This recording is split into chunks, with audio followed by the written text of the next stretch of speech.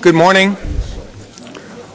Good morning. If I can call the meeting to order, please. Thank you. Doug, do we have public speakers today? Yes, sir. We have 10 public speakers. Our first speaker is Bill Henderson, Permanent Citizens Advisory Committee, followed by Heidi De Los Santos and Gene Rushinoff. Mr. Henderson. Good morning. As we've already made clear, the PCAC and its councils can't support the proposed fare increases when the other parties to last year's agreement on the funding the MTA have failed to provide support outlined in the agreement. The riders have already paid for these shortfalls through sizable service cuts. Not only has the state wildly overestimated new revenues enacted for the MTA, Albany's making a regular practice of draining dedicated transportation funds to finance general fund shortfalls. The state has already confiscated $143 million, and now it proposes to take an additional $16.7 million.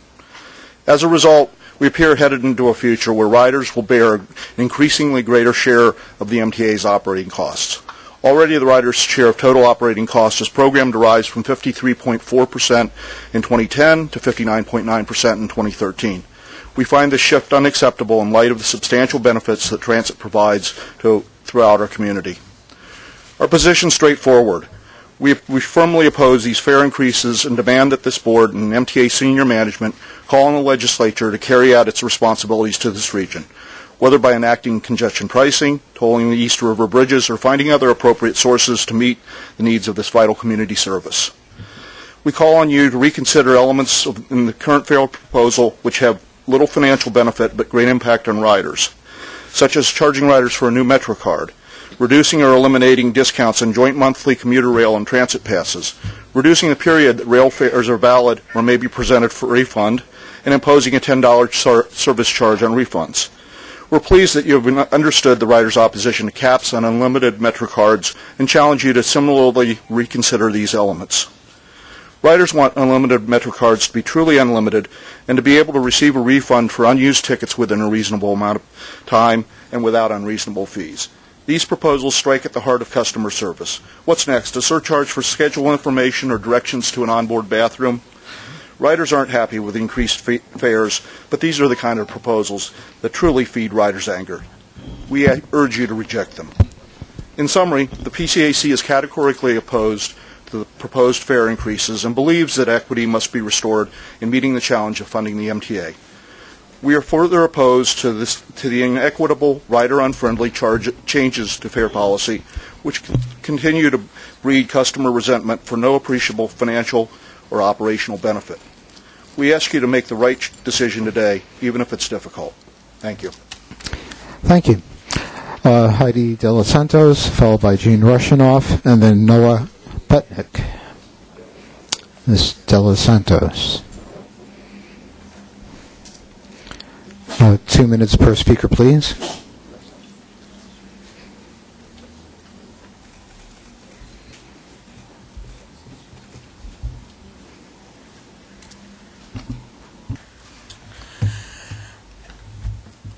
Raising the fare to everybody is a very unfair thing, but I would like to know, for how much are you raising the half fare card for the disabled people? And whatever it is, don't you think that will maybe be too much for some of us, because we might not have jobs, and if we are looking for them, it is very difficult. And being helped by the government, we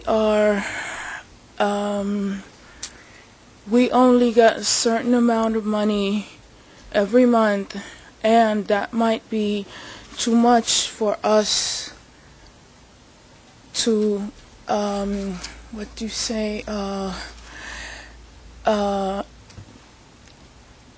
what we have every month and what you are trying to get us to pay, we might not have enough left every month to, left for us to balance the month. So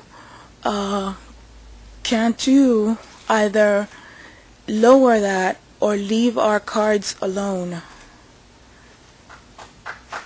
Because some of us cannot handle it. And yes, a lot of people who don't have jobs cannot handle it. And I don't care what you people think about me making a big deal about the buses that you have cut. Hey, come on, leave it alone. It's already been done. Certain buses people need. Leave the B39 alone. Bring it back. It is a bus that we all need, especially the disabled. But Thank you, Ms. yes. De Los Santos. But yes, leave the bus. Do not raise the cards so much. Thank you. Our next speaker, Gene Rushinoff, Strap Hangers Campaign, followed by Noah Butnick. Good morning, Mr. Chairman and MTA Board members. I'm Gene Rushinoff with the Strap Hangers Campaign, a transit riders group. So how hard are riders being hit by fare hikes and service cuts? The numbers are clear. This will be the third year in a row for fare increases, March 2008, June 2009, and now at the end of 2010. This is unprecedented in the history of the authority in its 106 years. When the 30-day unlimited rental card was introduced in 1998, it cost $63. Now it's going up, it appears, going up to $104. That's a 65% increase. That's got to be way over the rate of inflation during the last 12 years. And with the fare hike and service cuts in effect, riders will be shouldering 60% of the operating costs of the system for subways and buses combined, the highest fare box burden in the nation. I estimate that riders on the subways alone are paying 80% for the cost of operating that system. And here's what we are getting for paying more. The list reads like the 10 plagues. The W line eliminated, the M train killed in southern Brooklyn, the G line permanently cut in half, 37 bus routes cut, 570 bus stops, longer waits and more crowding for literally millions of bus and subway riders, 173 fewer subway car, track, and escalator cleaners, 105 fewer stations with dedicated announcers, scores of stations without station booth clerks, and only 2 years of your vital MTA rebuilding program funded. Today is a sad day for the subway and bus system. These cuts and fare hikes are not only caused by the poor economy, they're caused by Albany City Hall and Washington not coming to the rescue. That's why our folks are here with signs today that say "Riders to Albany, help." Let's hope we've hit bottom and that all three levels of government will come to the rescue. Thank you. Thank you, Mr. Rushinoff. Noah Butnick, Walt Potivin, and then Gabrielle Gemma. Good morning. I'm Noah Budnick from Transportation Alternatives. Transportation Alternatives opposes the proposed fare hikes. We, like the riders, like all of you, like the transit workers, and like elected officials, want a world-class transit system in New York's metropolitan region. It's the essence of our economy, our mobility, and our way of life. But we're moving in the opposite direction. New York has just fell victim to the worst service cuts in a generation. Our fares went up last year. Our fares went up the year before. These cuts and hikes are the result of years of disinvestment by our state and city elected officials. Each of these fare hikes and service cuts falls on the backs of the riders, and this needs to change. It's an election year. Service was cut, and the fares going up. Well, who's standing up for the riders? Who's standing up for the bus and subway and rail riders? Well, today, Transportation Alternatives is officially launching our Rider Rebellion campaign. We are putting the voice of the public in public transportation and demanding that the state legislature and candidates for governor commit to giving our transit system the funding it needs to provide the very best service for every rider. Our goal is to give the public a voice in Albany and achieve a reliable, clean, safe, and dignified public transit ride. A lot of people who benefit from transit support the MTA, but it's not enough. The MTA's financial problems are very real, and the most conspicuous beneficiaries who are not supporting the transit system are drivers. They benefit from the 8.5 million car trips avoided every day. They benefit from the 8.5 million fewer competitors for parking spaces. And what are drivers paying to support the system that provides these benefits to them. Our Rider Rebellion campaign is grounded in a Transit Rider Bill of Rights, and we're here to unveil it today.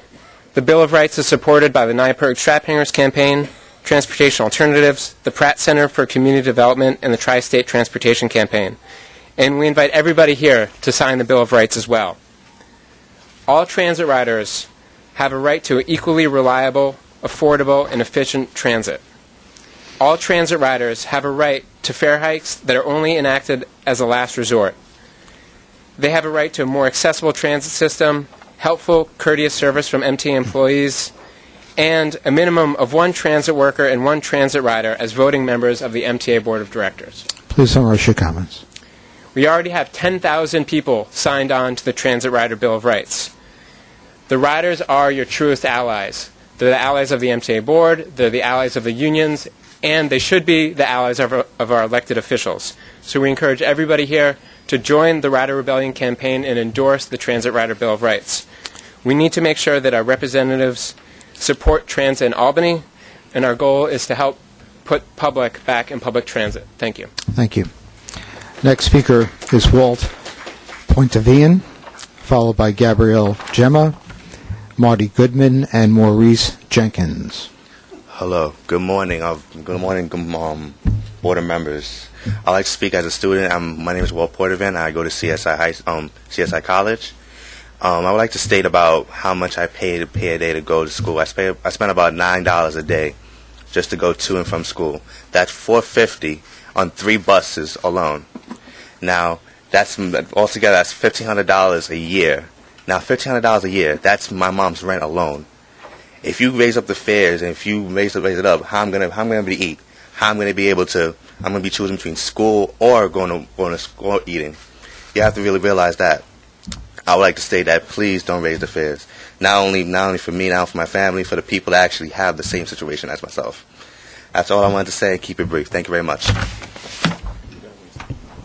Thank you. Gabrielle Gemma, and then Marty Goodman. Good morning. Gabrielle Gemma. I'm representing Take Back Our Transit System and the Freedom Party, which is running Charles Barron for governor, the only African-American candidate in the state elections. And many of you have heard me speak before about the fact that this transit system belongs to the people, that it has been leased to the MTA, and that until we have a struggle that's forceful enough to take it back and remove it from their hands, we will never get anything from this board. But I want to focus on, in my remarks today, is to talk about the profound and utter disenfranchisement of the people of the city of New York. If you look at this board is made up of people who are corporate executives, who are Wall Street, trucking companies, lawyers from big law firms who neither ride the subways, they live in penthouses and mansions. They make up their minds. We told our people, don't take off from work or school or anything today because it's a waste of time. Walder has already announced they're going ahead with this. But I also want to raise one particular issue. If you look at this board, there is only, I believe, one black member of the board who has a voting say. In a city that is nearly 2/3 African American and Latino, when you put this together with the cuts in our hospitals, closing of North General, the attacks on Harlem Hospital, the closing of our schools, this board is engaging in the resegregation and the extreme segregation and the extreme deprivation of the working class, and particularly the African American and Latino communities of this city. This is not going to be just go on and on. There are portions of the Bronx and Co-op City that don't even have public transportation now. This is our transit system, leased to the MTA, just leased, that gives over $2.5 billion this year to the banks in triple tax-free debt payments. Warned times over by the State Comptroller General Kindly that this tax, conclude your that remarks. this debt service is going to go up and up and up, and then the riders are supposed to pay for it. This is a board that has invested $3.5 billion in you, Ms. Chairman. We need derivatives to move on Wall please. Street. And until we challenge the fact that the MTA is being used as a cash cow to give to your friends on Wall Street, to your legal Ms. firms, Chairman, we need to move all on, please. 8 legal firms that you contract with, all of your MTA executives who line up in the offices working on nothing but bond payments while we suffer on those trains, while transit workers who give their Ms. Chairman, we'll lives be moving on are now. laid off to the detriment of the public and to our communities. This will not stand. Our next speaker, The utter please. racism, the utter attack on workers in the city. Our next speaker is Marty Goodman. Take back our transit system. Marty Goodman, followed by Maurice Jenkins. Thank you. Marty Goodman, followed by Maurice Jenkins and Tony Murphy. Marty Goodman, station agent. I just want people to be clear that these board meetings are held in the morning. Fare hikes votes are held in the morning to prevent the masses from being outside. You guys know already that it would be torches and pitchforks for you guys if the masses were actually able to voice their opinion and shut this city down. Never have I seen the anger higher than it is right now at this board of rich people who don't even ride their own transit system. Where are even the politicians? This is a set-up deal by the Democratic Party, obviously. They want to get a vote. Where are they to oppose this fare hike that is so regressive? Where are they calling for taxes on Wall Street, which is where the money off our fare card is going? More and more, most of it in tax-free bonds to rich loafers on Park Avenue. Now, this is going to devastate working people. Now you're going to raise the base fare to $2.50. That means the busboys and the waiters and the maids that I service every day are going to get slammed with a fare hike and on the unlimited cards. Now, I want to point out one thing that really has got me mad. The previous head of the MTA was Elliot Sander, who was an international representative of DMJM company, which were big promoters of the Easy Card technology. And now they're going to be implementing it more with special lanes for the Easy Card. And I wonder what kind of backroom deals are going on. But I know you guys are promoting all the downsizing, all the layoffs, just to keep MTA Inc. going. And that's exactly what it is. The MTA is subsidized more than any other major transit system at the fare box. And it's at the fare box, people, that you are handing over to the banks hundreds of millions, even Please billions conclude, a Mr. year Goodman. in tax-free bonds for people who basically do not work for a living. That's Thank you, where Mr. your Goodman. money is going. That is what's hitting your pocketbook. And that's why there are layoffs in the TWU, 900 people. How could you sleep at Our night next voting speakers. for such a thing? How could you sleep? Our next speaker. You have Thank devastated you, Mr. Goodman. the lives and families of hundreds of people because, by law, you've got to pay Wall Street Mr. Goodman, before we're you moving pay on to the the next workers. speaker, please. Shame on you, and we will shut you down. One of these days, we will do it the right way. Thank you. Next speaker is Maurice Jenkins, to be followed by Tony Murphy and Augustin Castro.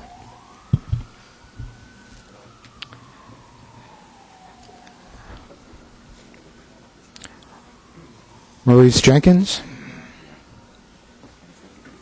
Tony Murphy, Augustin Castro, and then our last two speakers, Matt Shotkin.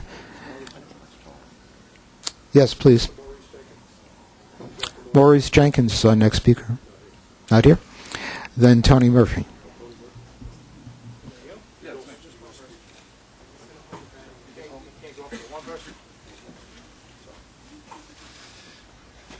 Great defender of free speech. My name is Tony Murphy.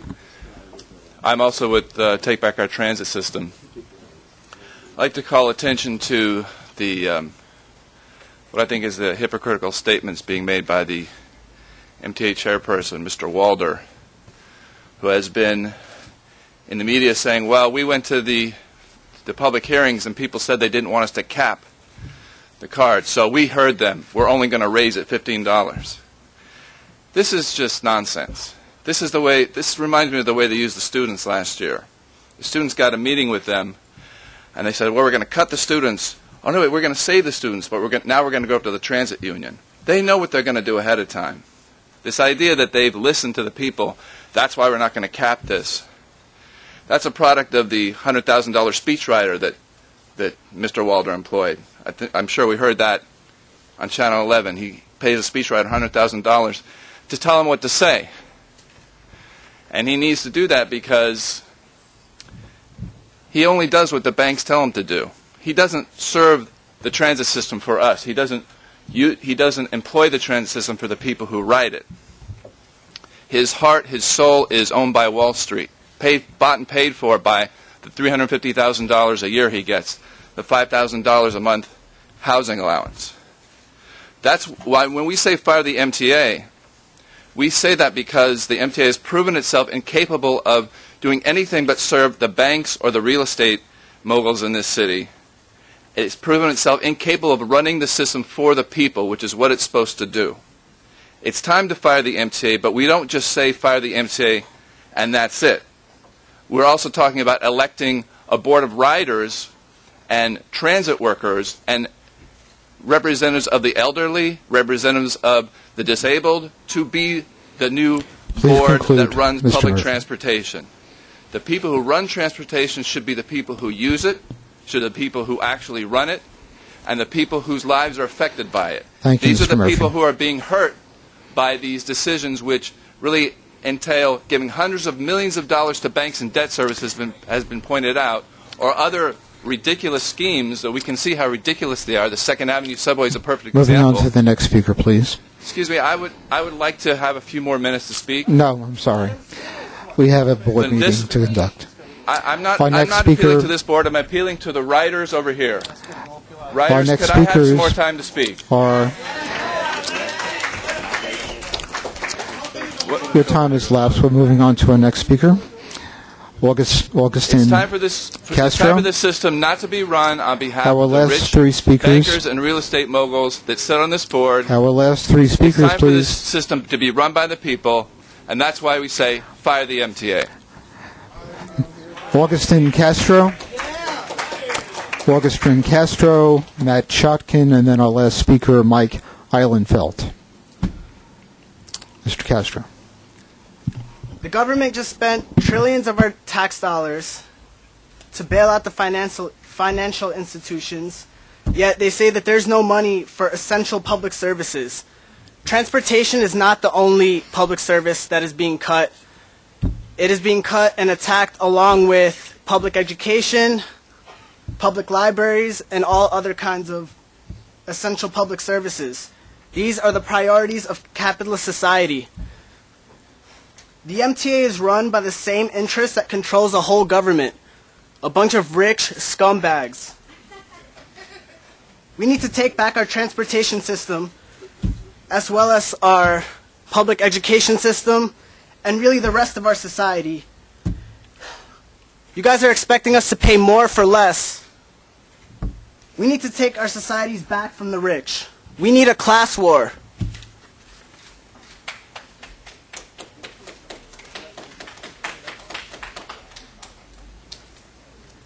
Good morning. Yes, I'm getting real tired of talking to this board.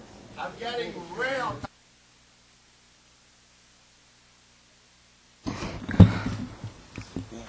I'm getting real tired of talking to this board. I'm getting real tired of you.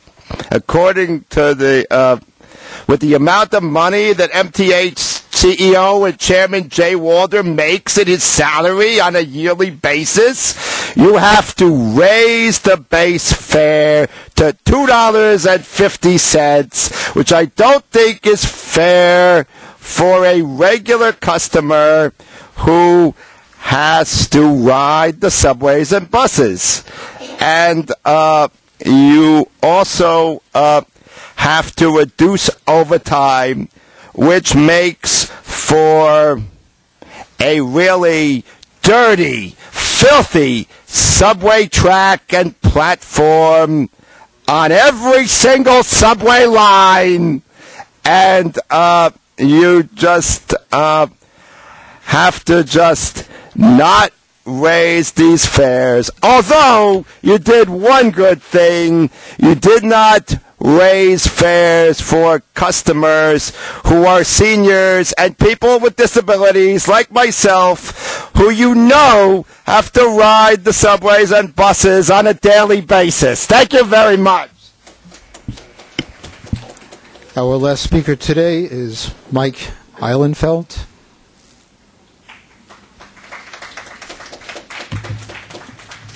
Fire the goddamn MTA.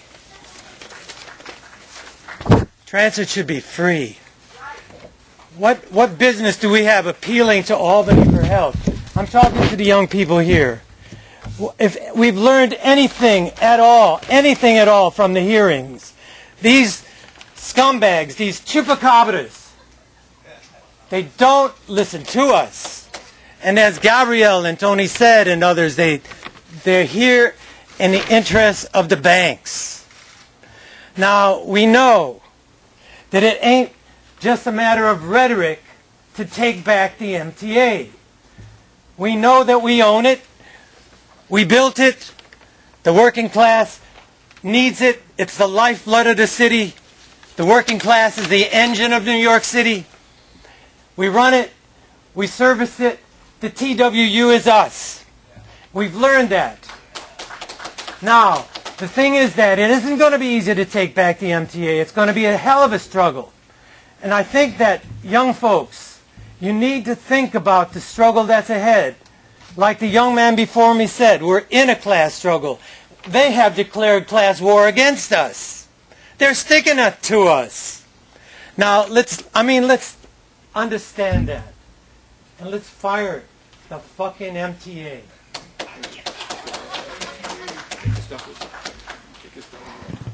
That concludes today's public speaking session. Doug, thank you. Thank you to everyone on the board for attending the special board meeting today and also for your attendance at the 9 public hearings that we held last month. Today we have in front of us a proposal to increase fares on our transit and commuter rail systems at the end of the year. When we think about this process, I think it's important to recognize that this process was set in motion back in May 2009, when Albany approved the rescue package at that time for the MTA.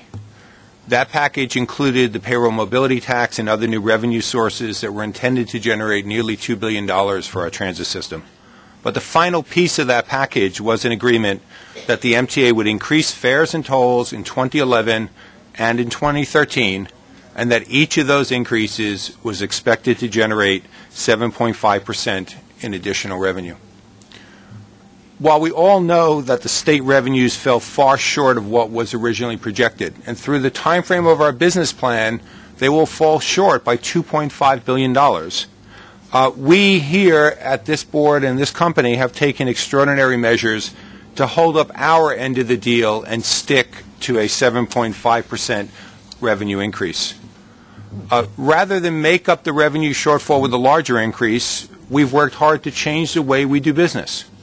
We've reduced our administrative payroll, literally cutting 20% at headquarters and 15% at all of our other agencies, consolidating business functions, controlling overtime, eliminating 3,500 positions across the company, curtailing programs of projects, and yes, in certain instances, limited service to our customers. I would certainly accept that some of these actions were painful for our customers and our employees. I don't think that we can miss that. All told, we are generating recurring savings year after year of $525 million. And in the business plan that you adopted on a preliminary basis this past July, we noted that we expect these savings to grow to $750 million by 2014. There's a lot more work to be done. This is not finished yet by any means, but this is the most aggressive initiative in the history of the MTA to change the cost structure that we have.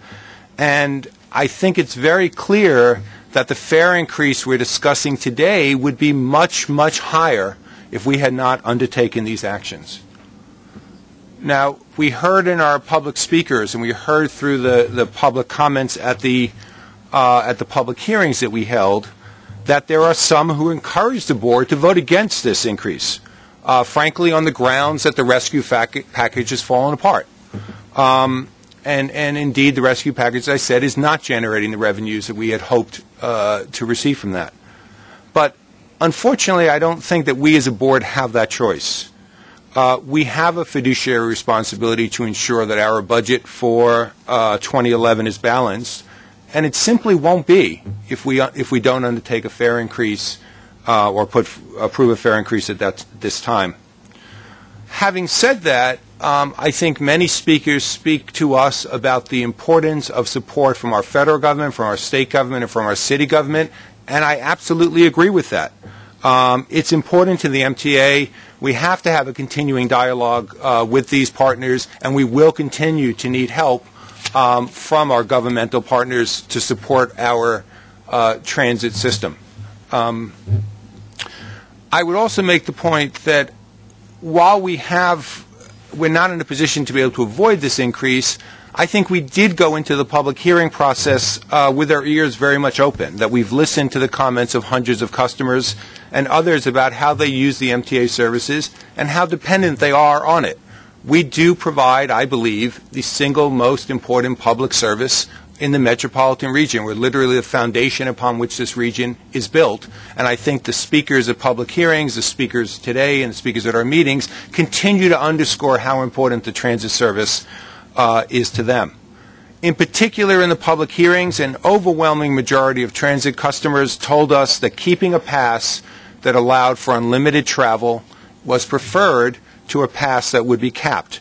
I think it's clear that in the 15 or so years since the pass was introduced, an unlimited ride pass has become a fundamental part of life in New York City for many bus and subway customers, and I would certainly propose that we continue to keep that pass as we go forward. On the commuter rail side, we also made some changes.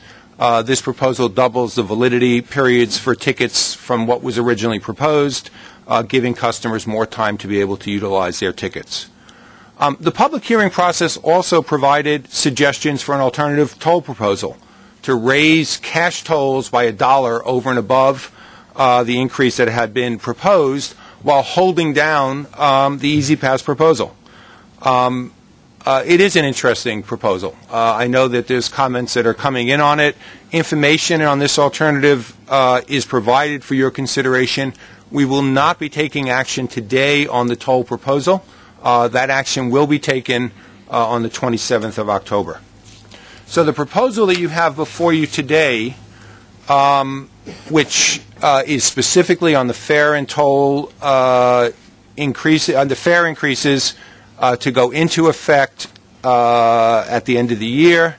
The proposal before you today responds to the comments that we heard at the 9 public hearings, and I think they achieve 3 goals that we set out.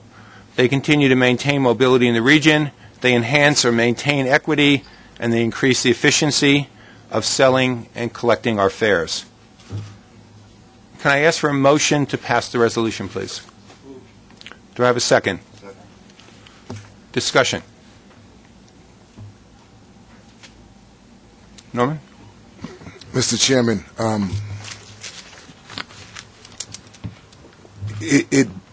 first let me say to some of the speakers that get up and speak,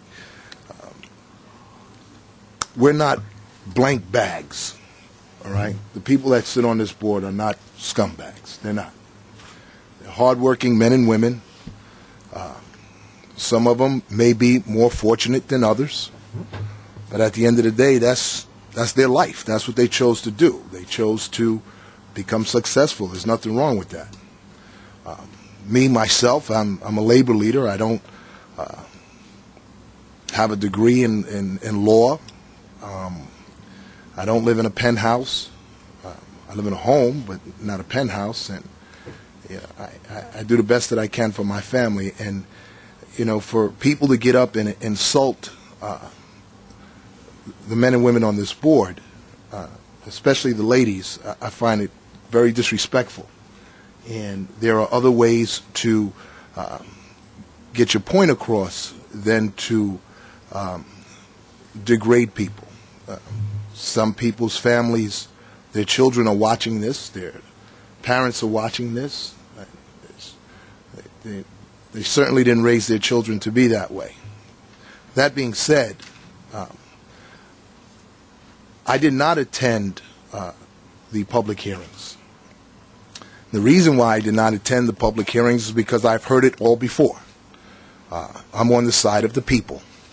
I will continue to be on the side of the people because I believe that there are other ways to get to where we need to be. The federal government bailed out Wall Street. They bailed out General Motors. But they refused to bail out the people of this city, of this state. The people, the strap hangers, is not the stimulus package for the MTA. They're not the bailout package for the MTA. I believe that New Yorkers are very savvy people. I believe that if you tell them what the number is to maintain the services, keep people employed, upgrade the service, that they will pay that number. I believe whatever you tell them and they're getting a service for it, they will pay for that service. I also believe that, like one gentleman said, I remember a few months ago, this place was filled with elected officials. They were all over the place. They were tripping over each other to get to the microphone. Now that the primaries are over and everybody knows who the candidates are going to be, they're not even here. And the press will run to them later on and say, well, where were you today? And they'll come up with some cockamamie excuse why they couldn't make it today. And they'll leave it to the board to fight and try to make the best of what we have. I believe, and I didn't believe this before, so I learned from my mistakes. I believe that congestion pricing might have been the answer to the people of this city. Because when you get into your car, your truck, that's a luxury to drive to and from wherever you want to go. Play your music, smoke your cigarettes, all of that good stuff. I know, Nancy. Cigarettes are good for you, though. They make you strong. And I believe that needs to resurface again because the people of this city don't have jobs. They don't have incomes. They don't have the money.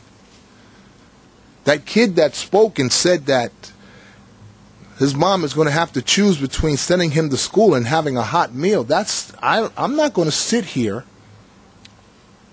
and put that kid in a situation where he has to choose whether or not he has a sandwich or a container of soup at night and whether he goes to school. I'm not going to do that. So I guess in closing, I will not support a fare hike.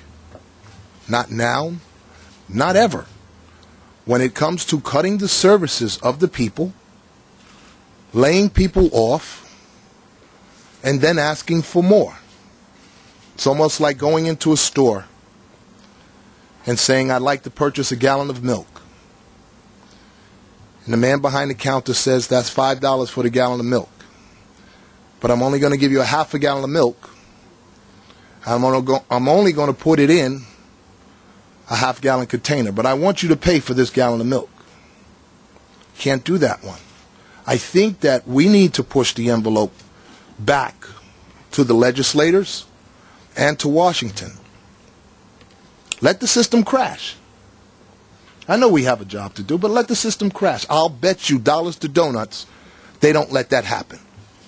I bet you they don't let that happen. But as long as we're going to sit here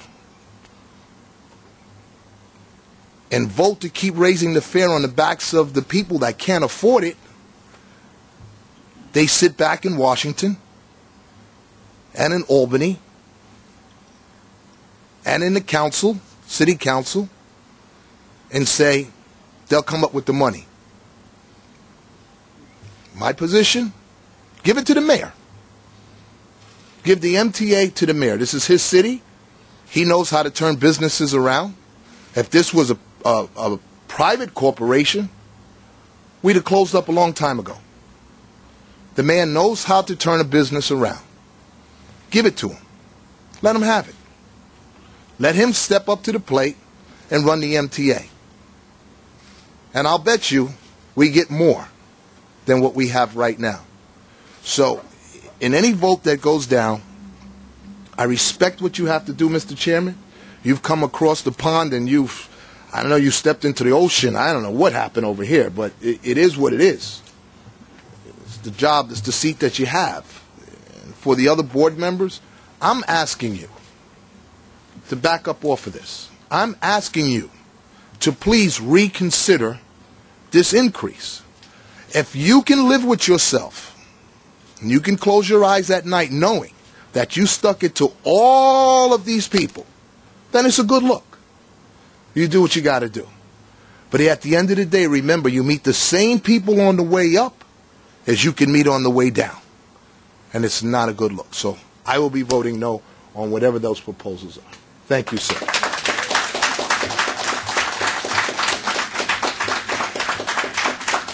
Andrew? I'm not going to be as eloquent as my fellow commissioner, that's for sure. It's tough following you, Commissioner Seabrook. Maybe, yeah. Or some of that milk you were talking about. Ordinarily, and in the past, the Transit Riders Council and our other councils have supported fare hikes. We believe they are necessary. We still believe they're necessary, but we just can't support this one. And the reason for that is this one gives riders no hope that things are going to get better for them. This one comes on the heels, as you've heard, of the largest service decreases in 35 years. Higher fares and less service is a lose-lose for riders. In fact, there's already been a fare increase for some riders where there have been certain bus cuts where you used to be able to take 2 buses and you now have to take 3 buses. The 3rd bus is a fare hike because there's no 3-legged transfer for those. So some folks have already received a fare hike. The much vaunted van service that's supposed to substitute for these buses is a fare hike because there's no transfer between a van and the rest of the transit system. So those folks have received a fare hike. Everybody remembers all the politicians coming here and saying, ask us for money, ask us for money. I could name them, but I'm not going to do that. I don't want to put anyone on the spot. So we asked. The result is the really, really loathed payroll mobility tax. And not only is it loathed, it's not producing what it was purported to produce. It's better than nothing, but a much better idea would have been congestion pricing, tolls on the free bridges, a small gas tax. That would have been predictable. The payroll mobility tax is something that nobody likes and is not producing what it was supposed to produce. Now, riders did pony up to the table on this deal for periodic fare hikes. We got the service cuts, and we got last year's fare increase. But now riders are being asked to pick up an inordinate amount of the slack.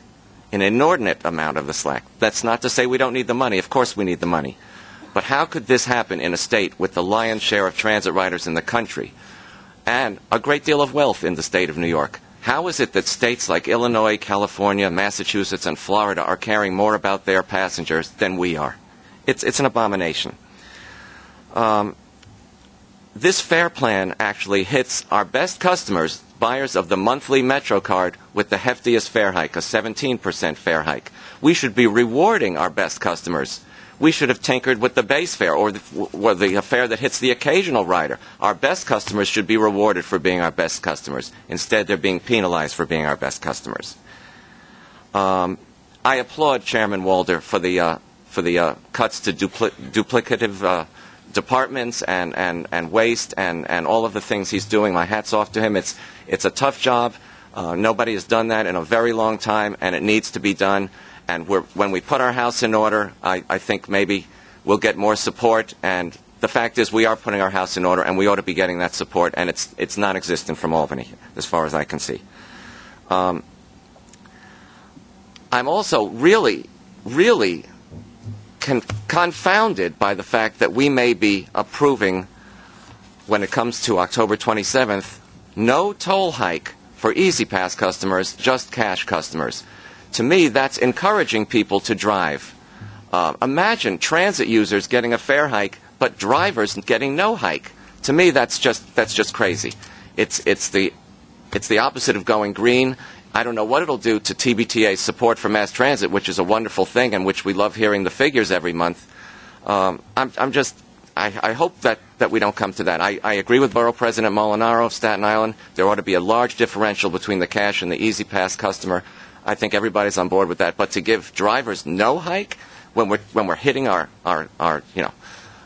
generally much less fortunate transit users, to me seems just backwards. So I don't have a vote, obviously. I understand how everybody is around this table. I understand you have to do what you have to do. But as Norman says, at the end of the day, I just can't support this the way it is. Thank you. Pat? Mr. Chairman, thanks. I want to begin by echoing Norman's comment about the unfortunate and regrettable lack of civility of some of the comments. I think they were uncalled for. On the merits, I too am going to vote against the fare increases, which I note follow a series of fare increases and service cutbacks. Let me explain briefly. Over a period of 15 years, Albany has turned its back on and reneged on its support of mass transit. Lately, last several years, funds have been diverted from the MTA to the New York State General Fund. And part of the reason for the fiscal crisis that the MTA faces today is actions taken in Albany over that 15-year period. There seems to be a lack of recognition in Albany that not only is the MTA a critically important transportation agency, but it's also an economic development agency for both New York City, the downstate region, and the entire state. I think it's important to note, however, that the blame is not solely Albany's. That to some extent the MTA's issues, as reported in the popular press over the last 10 to 20 years, as reported in reports by various controllers, have made it easier for the political class in Albany to underfund mass transit and, frankly, have undermined the public's trust in the MTA. That's been regrettable. I note the proposal to defund Long Island Bus set forth in the proposed budget. Discussions are continuing, and Nassau County, together with the MTA, will work hard to try to negotiate a deal. I also want to note briefly the following three realities. One is that the MTA fiscal crisis is real and dire, and there is a real need for funds. Second, I note the long-term desirability of fare increases ultimately tied to CPI. Lastly, I recognize steps taken by our chairman and CEO over the last year to make the MTA more efficient, reducing management corps, taking steps to control overtime, the healthcare RFP that this board voted on several days ago, and the procurement reform. I'm sure there's more to come and more for this board to consider. But in light of the failure by Albany over the last 15 years to support mass transit, I'll be voting against the fare increases on the subway, bus, including Long Island Bus, Long Island Railroad, and Metro North. Thank you. Alan?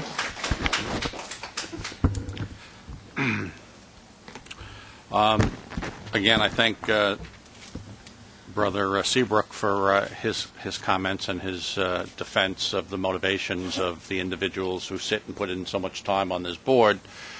I witnessed the long and hard hours that all of you do for no compensation whatsoever, not a dollar a year, volunteering your time, each of you from different regions of the state, because you believe in public transit.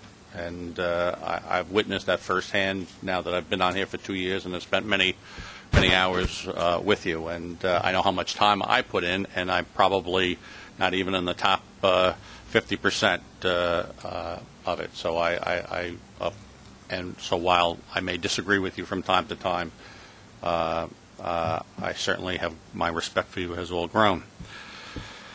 This is not the toughest vote that I've had to take since I've been on this board. Quite frankly, that was some months ago when I voted with Brother Seabrook against the service cuts that this board enacted. Vote with me again? Okay. Not today, Norman. Not today. I was out on the street with the strap hangers prior to that, working my first year on the board, working with transit advocates, going to Albany, attempting to lobby the legislature, trying to come up with a rational plan to deal with the severe problems that this agency had been dealt as a result of the real estate economy. I also recognizing and what many people have said here at this hearing today and at other hearings, the structural problems that we have. When we talk about, our obligation to the banks, that's a real obligation. It's one that was not created by anybody in this room, but is in fact a real obligation that costs us $1.5 billion per year, created largely in the 1990s. That is something that needs to be dealt with by the government of this state. It is an amount that's going to continue to grow and is going to continue to choke us, and we need to deal with that. As I said, that the toughest vote that I had to take this year was on the service cut vote, and I voted against the service cuts with Norman Seabrook because I felt that that was the thing that really hurt the people the most in this city, and I never want to be in a position to have to make service cuts again. In fact, I'm hoping that we get to the day where revenues increase, and I'll be the first one standing up pushing to restore many of the services that we in fact cut. I know that those of you who disagreed with me on that vote did so because they believed that it was absolutely necessary to do at that time. And now we're faced with the unfortunate timing problem of having to institute a previously agreed upon revenue vote, which was applauded by the transit advocates, and when the bailout discussion took place back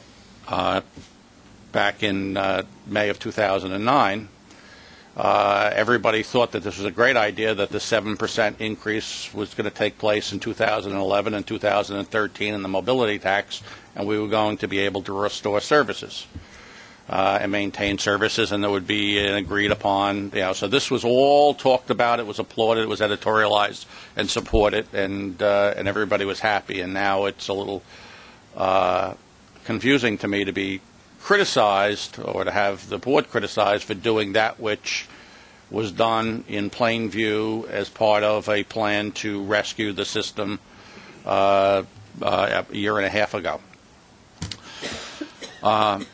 The dilemma that I have is that the cuts did take place, and we've now moved on, and we have this huge financial hole. The money that we saved from making those cuts was approximately $100 million. The size of the hole that these increases that we're talking about today would be 4 times that amount. Okay, if we don't increase revenue, and I'm not optimistic that, and we certainly are not legally allowed to, in my judgment, wait for Albany or Washington to come forward and give us money. If we don't have the money to pay, we are looking at cuts of a gargantuan nature here. $400 million is 4 times the service cuts that already took place, and we cut services beyond the fat to the muscle and to the bone of our operation. It's just not something to me. To me, that I could sleep at night doing. And I don't like to have to increase costs. I know that times are difficult for people. I'm not a wealthy person. I'm just a working class guy. I buy a monthly Metro card every month, so I understand the costs for people, and I know that it's going to create enormous hardships on people. But quite frankly, I don't see any choice. I know that we've cut in the neighborhoods of $500 million in operating costs. That Jay and his team are doing a terrific job shaking this place upside down. I know that we're going to keep going in that direction, and we're going to have to keep going in that direction even to make this plan work. Okay, there are going to have to be more cuts that we're going to have to do non-services in order to be able to get in, and hold this thing at 7.5%, which, quite frankly, I think is a miracle that we're even talking about this, given the budget numbers that I look at each and every month, sitting on the finance committee and the revenues that continue to dwindle on each of the subsidies that we get. And yes, the rider groups and the public should be unhappy. Our customers pay the highest percentage of costs of the system than anywhere in the country, and it's wrong. Okay, that's an Albany problem. Okay, the rescue plan that was supposed to allow us not to cut services, okay, should have been funded properly. It wasn't. That's an Albany problem. They shouldn't have stole $143 million in December from us and another $16 million last month. That's for $160 million. That's Albany, okay? I understand the frustration. Quite frankly, the people in this room are an easy target for the frustration, and that's why they pay us the big bucks, so to speak. But it's our responsibility to deal with reality. And the reality is that we have to meet our debt obligations by law. If we don't have this $400 million, we're not going to be able to continue to operate the level of services that we have today. And I am not cutting services, and I'm not voting for cutting services any greater than we have right now. The next service issue I vote on is going to be to increase services and to put bus lines and subway lines back up. And I'm hoping that the economy upticks, or that Albany comes through and rescues the riders, or Washington comes through, and I'll be the first one to stand up and say, this money's coming in. Let's put this line up. Let's put that line up and put it to a vote. So I am voting to support unhappily, but it's part of the job, the package that's on the table. Thank you. Oh, are we going to deal with the toll issue separately? We'll deal with the toll issue separately. Okay. Yes. Ira? Very briefly, I just want to echo Andrew's statements, and of course Norman and Pat, especially regarding the public and how they have addressed us. I think that there is a better way, Norman, and the way is to actually address the issues rather than attack personally. I think it takes away also from the real problems that this agency is facing and the state is facing, and who's responsible for them. I mean, I don't think the board should be treated as scapegoats, and I think that's become the position of the board. And moving on, regarding the fare increase specifically, we say we need a 7.5% yield, yet I know commuters see this and they say, well, my fare's going up 9%. I think that, now I understand why, and I try to explain how we're doing our fare increase, but I think that hits people, and they say, well, the MTA is lying. And that hurts as a board member. Say Andrew mentioned the 17% increase on the MetroCard monthly, and I think that's what people see. That's what they're impacted with. So they say we're not telling the truth. I think we do have a credibility problem, and to your credit, Jay, you've done a lot to improve the credibility of MTA. In order to make cuts, to make administrative cuts, to say that we're, as you say, making every dollar count. And I compliment you on that, because every month is something that shows we're increasing our savings. We're doing our part. The MTA is doing its part, and I compliment you on that. But I still think we at the railroad we at the MTA have a credibility problem because the deal was broken. And not only did politicians come here and say, ask us for money, but afterwards, in December, we were cut. Now, okay, it's been a while now. We're coming up on another year. I can move on. But my fear here is that we move on. Next year's a new year. And what is the state going to do next year when it doesn't have money? What about the MMTOA funds? What are they going to do? Are they going to let us have? They're going to say, well, the MTA looks like they're doing all right. Maybe we'll cut another $100 million.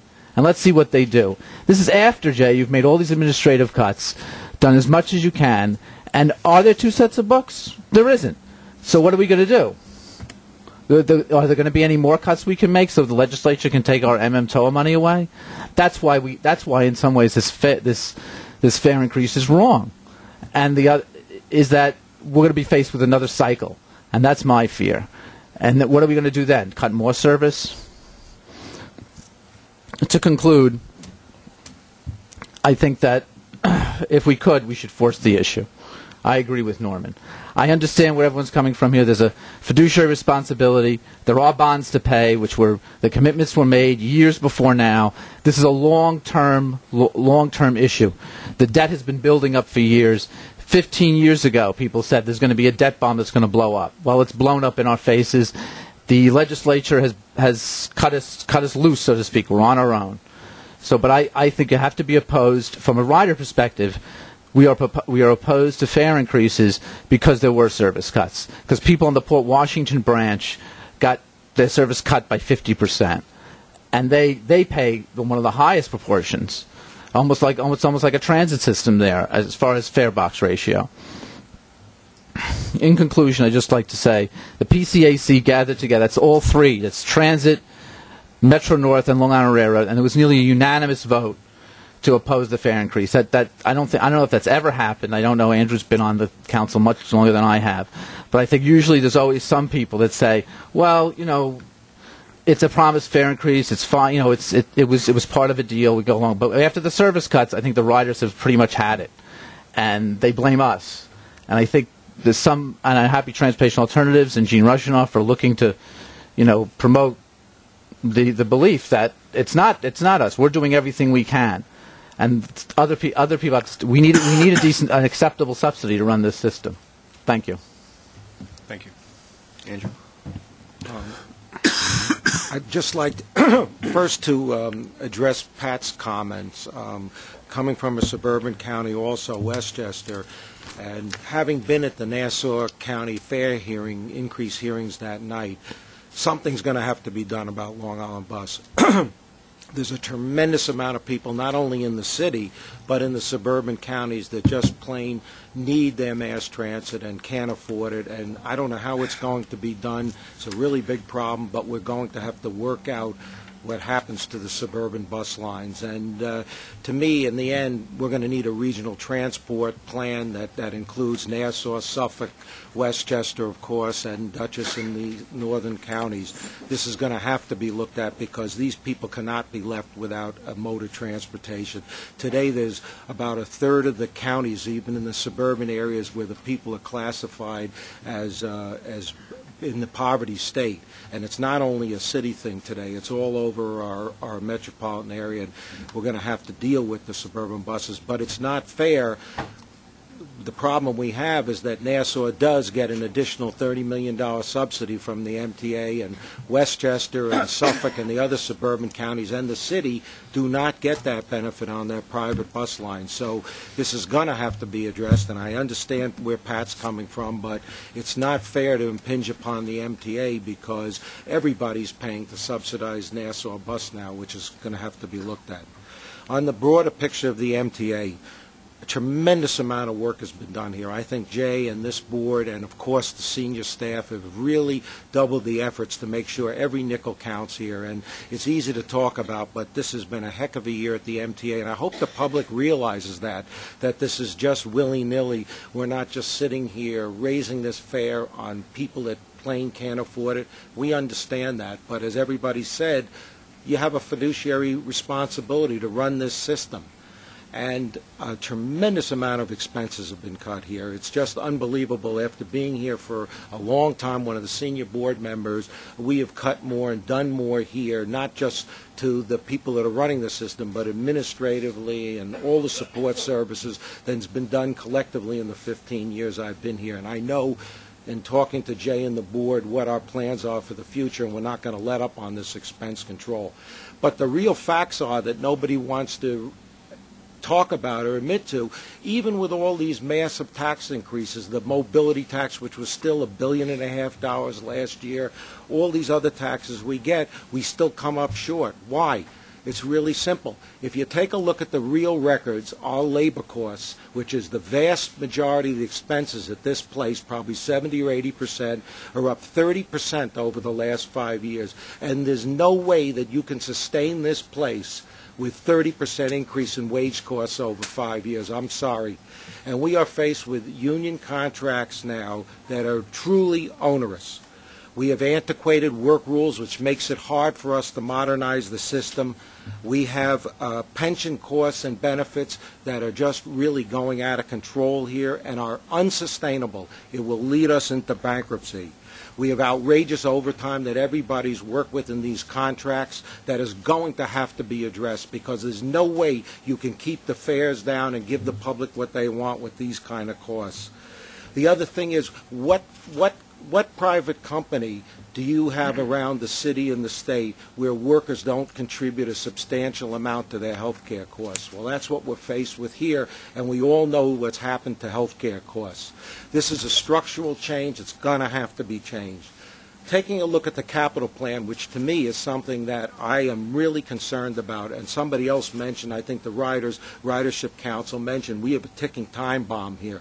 We have these huge mega projects that are going out of control and are completely strangling our ability to keep our system in a state of good repair.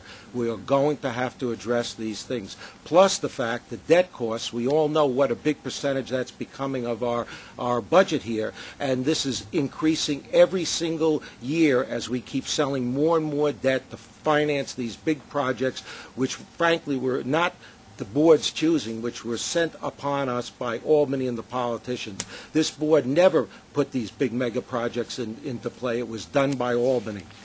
So to sum it up, I think the business plan of the MTA today is a ticking time bomb. There is no way that we are going to be able to fulfill what our mission is the way we are going, and there's going to have to be really major structural changes here. Otherwise, this fare hike of 7%, which nobody sitting around here wants to vote for, is just the beginning. Believe me, just the beginning. And I think we really have to, and the politicians, we're having an election in November, come back here in January, the politicians in Albany and this board are going to realistically have to take a look at the way this place does business. Thank you. Jim? Thank you, Mr. Chair. I hesitate to take a lot of time to reiterate items that have been raised before, but I do want to express, first of all, thanks to you and your team for taking a hard look at the cost structure here at the MTA and basically chipping in what we can in order to try to close this yawning funding gap. And as has been stated, this is not something that we can close the books on. There's plenty to do, and your open-eyed approach to managing those problems is very much appreciated. That being said, I want to ally myself and that of our council with others on this board, Norman, Pat, and my fellow PCAC representatives on the side of the riders in saying that it is time to draw the line, that we need to send a message to those entities who have abdicated their responsibility, and while we can get ourselves into an elaborate construct of why we need to step up to the plate and lay this on the back of the riders. The riders have paid and paid, and it is time to say enough and send the message back to the people and the institutions who are abdicating their own responsibilities in this matter. And I think that, and I say this with some passion, that board members, my fellow board members, should listen carefully to what has been said, not just by the non-voting rider members, but our fellow voting members, and ally yourselves with that sentiment, and let's just get on with it. Thank you. Have anyone else? Mitch? Thank you, Mr. Chairman. I don't want to repeat anything that I've heard. I've been here many years, and I voted against fare increases and voted for fare increases based upon the circumstances at the time. But today, we're faced with a very, very difficult decision. In some ways, the hardest vote today is yes. That is a much harder vote to make than no today, because of the concerns and the activities and the testimony and the hearings and the discussions and the abdication and everything. It is much more difficult for a board member, in my opinion, sitting around this table to vote yes than to vote no. Because yes, in my opinion, is the only difference between what I see as a fair increase based upon an agreement which was made, and, on the other hand, substantial additional service cutbacks, which I believe are worse than raising the fare, the 7.5% net revenue. That's how I look at the vote today that we are placed with. Albany and Washington and our local governments have known for the last 9 months that this day would come, that sometime in October of 2010, a vote would have to be taken to do something to the fares if no other action has been taken. And while we have all told Washington we would appreciate your assistance, no aid has been forthcoming. And as we've all told Albany on many occasions, we'd greatly appreciate your assistance, no aid has been forthcoming. And as we've told all local governments, no aid has been forthcoming. So therefore, the MTA is left to its own devices. And we only have 3 devices. Number 1 is to reduce our expenses, and the chairman is doing that with this board to over $500 million in 2011, and I agree with Chairman Saul. I'm sure those numbers will continue to be extended. Second is service cutbacks, which we went through in a very painful way a number of months ago, and in reality is directly related to, at that time, was the $143 million Albany stole from us. Today, meaning $160 million Albany stole from us. I hate to see what the number might be tomorrow, the way things are going in that regard. But if you look at it, that is almost dollar for dollar the service cutbacks. We could have avoided all the service cutbacks if Albany had given us the money they were legally obligated to give us. And then the Port Washington line would have half-hour service, and all of Andrew's lines would have the services they provide, and all the bus lines that we heard hearings on over and over again about this line and that line. We could have avoided all of that, and yet we were forced to go through that agony.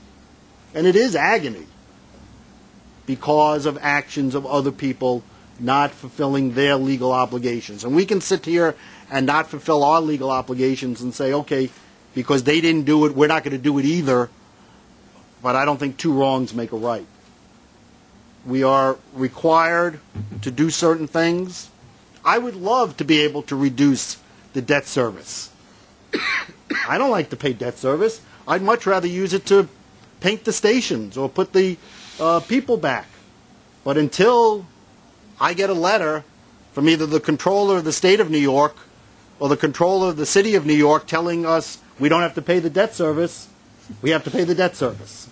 If one of those two gentlemen would like to send us that letter, I'd be more than happy not to pay the debt service, because paying the debt service is not my idea of how we should spend money in this place.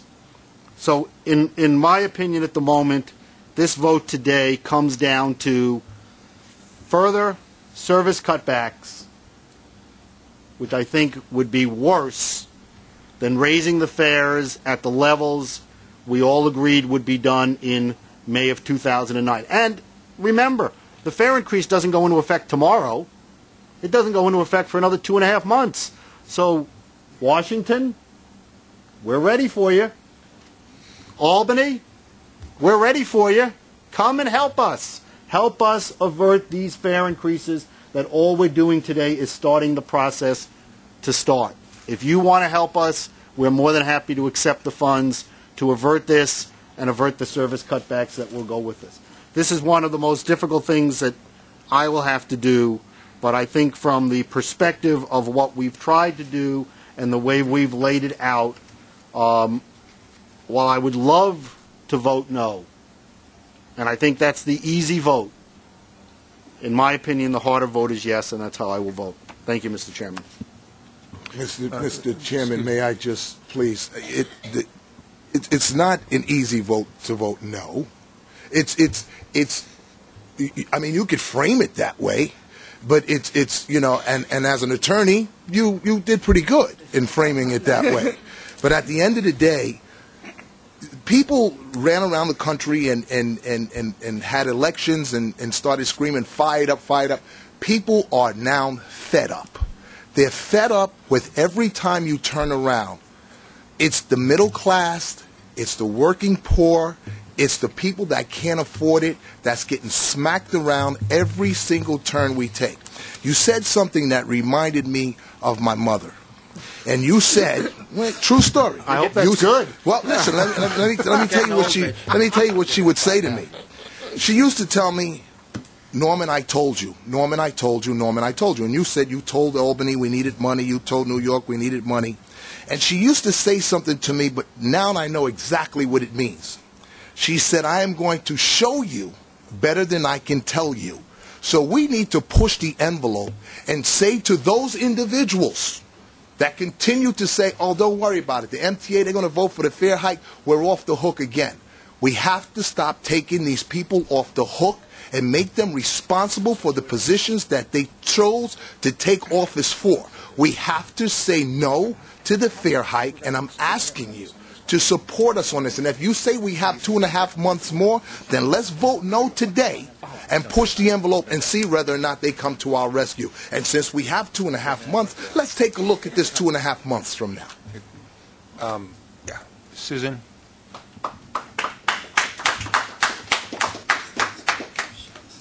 I think they're both right. I don't think it matters whether you vote yes or no. It's a terrible vote to take, and it's emotionally difficult on all of us because no matter which way any of us votes, our hearts and our minds are in different places. And it's very difficult to not vote with your heart, just as it's very difficult not to vote with your mind.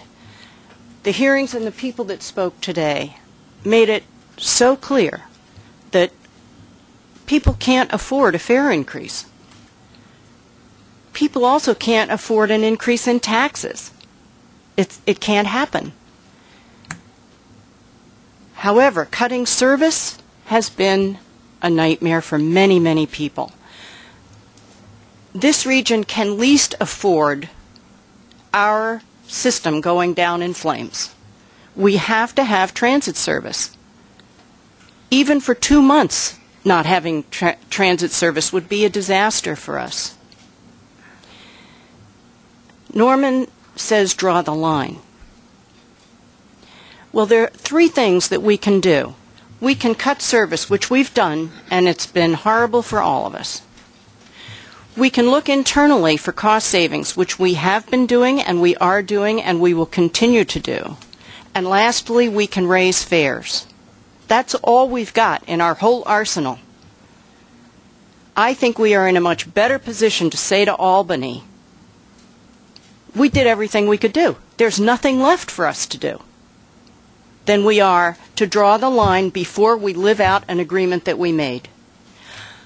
I guess what I'm saying is I would rather have expensive fares than no service. I think that's just a much worse thing to do.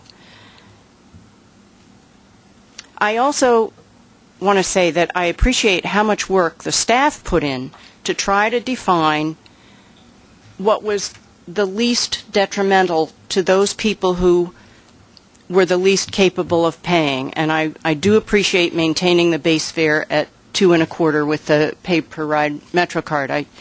I think that's good for lots of people.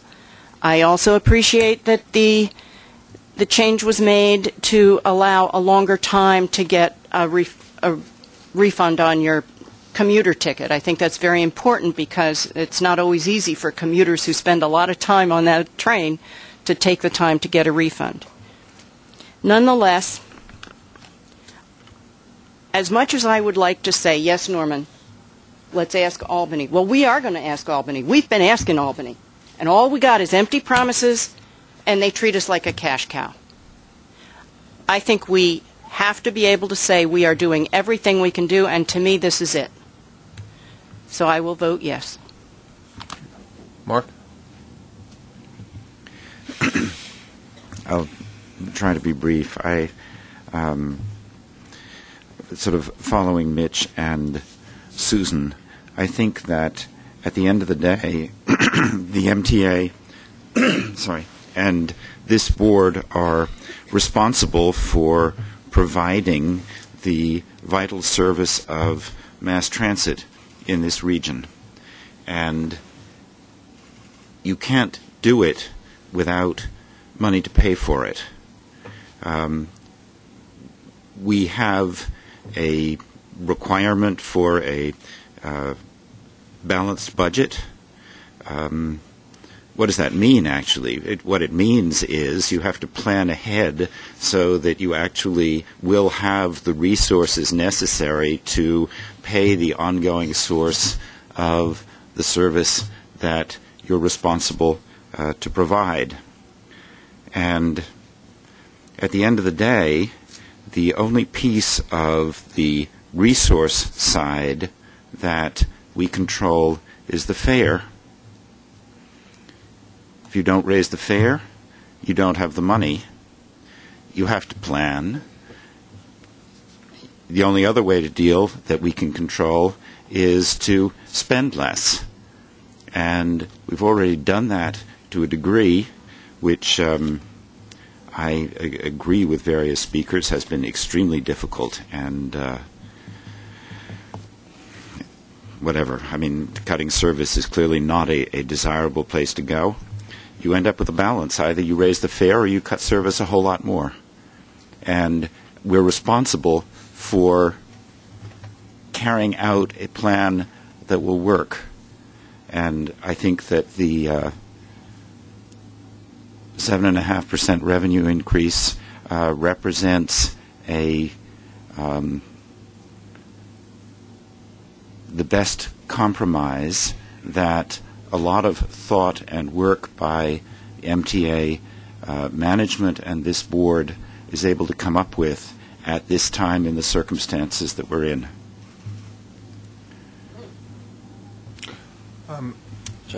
Yeah, sure, Jeff. I will also certainly be brief. I think there's 2 points I want to make. They're sort of related. The first one is we talk about our legal responsibility of fiduciary duty. I look at it much simpler, is if, in fact, we don't pass a budget and if, in fact, we don't have the revenue, the trains won't run. That's a simple fact. The trains have to run well, that's my second point. While I certainly respect and agree with everyone on this board that we should do whatever we can to have Albany act, we proposed over 20% fare increases. We went to Albany. We talked about East River Bridge tolls. We talked about congestion pricing. We proposed we're going to vote on another 7.5% fare increase. We've cut service. I'll do anything it takes, but I'll tell you, I will not vote to shut down the system. It happened for 3 days, and it put people's lives at risk. It put the city's economy at risk. That's something I won't do. So if there's some other idea, I'm open to it. If it means going to Albany every day, we did that. I won't vote to shut down the system. And that's where I think we have our legal duty, our fiduciary duty. We need to have the money to run the system, because we talk about the unfortunate layoffs we had to do. We talk about the service cuts. Shutting down the system blows all that away. And that's not something I'm not willing to do. Is there anybody who has not spoken who would like to speak? Doreen? Being on this board really made me stop believing in fairy tales. I don't think for a minute that Albany's going to do anything for us. In fact, I think they're going to take more. And as much as I'd love to engage in an act of civil disobedience and just push this right back at them, I think that's the wrong thing to do. Because if we don't raise fares, as everyone's correctly pointed out, we're going to have to cut service. And I do not want to see another one of our represented workers thrown out of a job. We have a terrific workforce. They get people safely to and from their jobs every night. I don't want to see that jeopardized by further cuts to maintenance, further cuts to service. It's absolutely the wrong thing to do. So while I hate taking this vote, I think at this point in time it's our only option. And I hope that when we have new leadership in Albany early in the new year, maybe we could start talking about things like more of the gas tax going south rather than north. Maybe we should talk about a stock transfer tax to start redressing some of the iniquities in the system that favor the wealthy in this state. I think these are all things that could be on the table, but right now we've got a massive $400 million hole to close, and this is the only way to do it. Okay. I don't want to go around the table again. I think we have everyone who has wanted to speak has had an opportunity to speak at least once. I'd like to call this to a vote now if I can. We have a motion and a second. In favor, please say aye. Aye. Opposed? Okay. Thank you. The vote has carried. I know that this has been a terribly difficult vote. I don't want to rehash anything that has been said. I do want to thank the members of the board for the consideration that you've given to this. I think that the difficulties that you've expressed, I think, is a reflection of the seriousness of the issues and the way in which we've tried to do it. And I also, again, want to underscore to the management team. It's not me. It's the management team that has really worked to change the way that we do business. I've been here just a year. They seized the opportunity. They rose to the occasion. They continue day in and day out to bring things to the table that exceed any ideas that I had of being able to do this. And I think we should, in the midst of this, we always need to make sure that we recognize the men and women across our organization who are making these changes happen. They're the ones doing it on a day-to-day basis. Finally, in terms of making changes happen, a last word on implementation. We will implement the increases as discussed at the end of the year. The implementation date, I expect, will be the 30th of December. Thank you very much. Do I have a motion to adjourn? Okay. Thank you. Good morning. I'd be happy to take questions if you have any. I feel like the board, a lot of folks on the board are saying that we need to do more negotiating with Washington. What do you take as an instruction from that discussion? Well, I think the board said several things. I think the board said that they recognize the effort that we were making as a company to be able to reduce our costs, more than $500 million on a recurring basis. But I think they also said, and I would certainly agree, that we can't do it alone, that our public transit system relies on support from our federal, state, and local governments. And in this regard, we have been let down. We have seen funds cut from the MTA this year at a time when we had no choice but to make it up by cutting service and raising fares. There is a continuous dialogue with our elected officials, with the Department of Transportation in Washington, with people in Albany, to try to gain the support that I think our transit system needs, and I believe that we do need to be a strong voice to do that. That doesn't take away from the fact that the fare increase that we undertook today was in fact the fare increase that was planned and scheduled back in May 2009. Without the fare increase, would the system crash? Let me put it to you this way. The fare increase raises $425 million next year. We have heard an outcry from people about service changes that we put in place earlier this year. Those service changes generate about $100 million. So you would be looking at impacts on the service side that are 4 times what we did earlier this year. There is simply no way to be able to make up for the monies that are being raised here today. With the fare hikes, how do MTA, say, bus and subway fares compare with other large systems in Philadelphia, in Chicago, in Washington, in the Bay Area of San Francisco? It's a bit of a complicated question. I mean, it depends a little bit on the trip that you take. It depends on the products you use. When you go to a place like Washington or the Bay Area, you have distance-based fares that are there. You can have a much higher fare in those places than we have. I grew up in the Rockaways, as many of you know. You ride from the Rockaways into Manhattan, you've had a heck of a ride for $2.25. That ride would be a heck of a lot more expensive if you were in Washington or in San Francisco or other cities that have distance-based fares. Talking about tolls until the end of the month, and someone had raised the point about the idea of raising transit fares but not tolls and for drivers. So, what are your thoughts about as that vote comes up? Well, I think there's an interesting question that's been put on the table. The MTA had put out a fare proposal that would have a toll proposal that would have increased tolls essentially across the board for cash users and Easy Pass users. I think through the public hearing process, an alternative idea came out that said, why not increase the toll for more on the cash users and hold down the tolls for the Easy Pass? There's an argument for that. Clearly, there's an argument in terms of the fact that it potentially moves people, hopefully moves people to more efficient products. So the way that we want to be able to do things allows people to move through toll plazas without creating the environmental damage that comes from people staying at a toll plaza.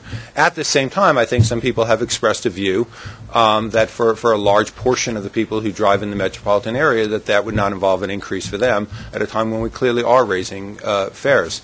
I think it's an interesting point that's been made. We will be considering it. We put out some further information today in some of the materials that we put out. We'll have a decision toward the end of the month. There was some discussion here about Long Island Bus and its future. Obviously, Pat Foley has a problem with the MTA's plan to withdraw its funding. There's some other sentiments about what's going to happen to Long Island Bus. Can you kind of talk about the MTA's plans and where things are at the moment? Sure. I think we need to be clear about one thing. The MTA hasn't withdrawn its funding. It's Long Island, Nassau County, that has withdrawn its funding for Long Island Bus. Over the past 10 years, Nassau County has withdrawn $140 million from Long Island Bus in a way that has meant that the MTA has had to put money in to support the bus system in Nassau County differently than it does for any other suburban region in the area. That is, all of the riders have been paying to be able to support the bus system in Nassau County. Given the financial situations that we have, and we have just listened for the last 2 hours to thoughts about the service cuts that we've had to implement, the thoughts about the impact of fare increases that are here, given the financial system, the situation we have, the dire financial situation we have, and the strong steps the MTA has taken, earlier this year we told the Nassau County executive that we could no longer continue to support the bus system and allow them to break their legal obligation to be able to support it under the agreement that had been signed by the MTA and Nassau County. And so we notified them of that earlier in the year. The board adopted a financial plan that recognized that we want those bus services to continue, but Nassau County needs to provide the funding, much as Suffolk County, Westchester County, Putnam County, Dutchess County, Orange County, and Rockland County provide the funding for their suburban bus systems. Some of the board members today mentioned concerns about the capital plan and the mega project and the cost of those projects. Would you support a scaling down of the capital program, given the serious pressure on the operating budget?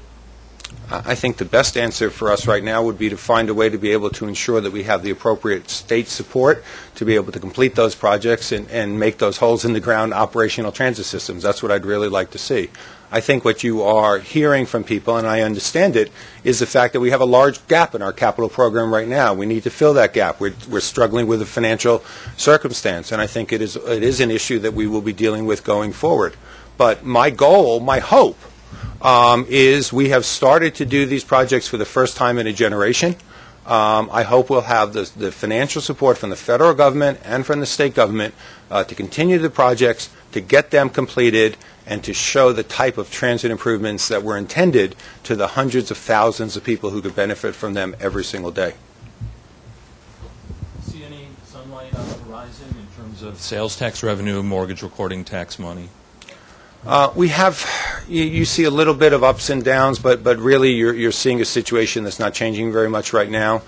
I'm hopeful and optimistic, but unfortunately you can't balance the MTA's budget on hope and optimism.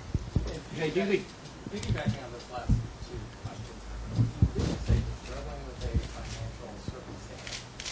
What assurances do you give to the riders out there about any further, about guarding against any further service cuts or fare increases, noting the MTA's financial situation? The MTA Board considered a preliminary financial plan this past July that had the following characteristics. It did not contain any further service cuts. It contained a fare increase in 2013, consistent again with the package that had been developed with Albany. It did also call on our organization to be able to make further reductions in our cost structure. And we sought to be able to increase the amount of savings that we're seeing on an annual basis from the $500 million a year that we're saving right now off the actions we've taken to $750 million by 2014.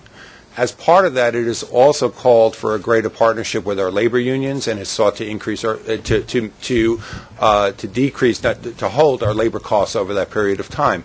So there's a lot of work to be done. Is it a plan that is achievable? Yes, it's a plan that's achievable. Is it done yet? No, it's not done yet. We have a lot of work to do. So there is a possibility, perhaps, of further service cuts or fare increases? No, I think the board has adopted a very clear direction in what it is seeking to do, and we're now working to be able to do that. Pete, do you have a question? I'm sorry. Yes, do you agree with the assessment by Vice Chairman Saul? I mean, he described the MTA, even with these fare hikes and the changes that have happened to date, $500 million, as a ticking time bomb. He's talking about the pension costs, the bond costs, et cetera. Well, I think that Commissioner Saul has been very clear in making the point that some of the underlying costs for the MTA are growing at percentages that far exceed the rates of inflation and far exceed the increases that we're talking about today. When we look at health care costs, when we look at pension costs, when we look at some of the general wage increases that we've offered, they far exceed the level of inflation that's there.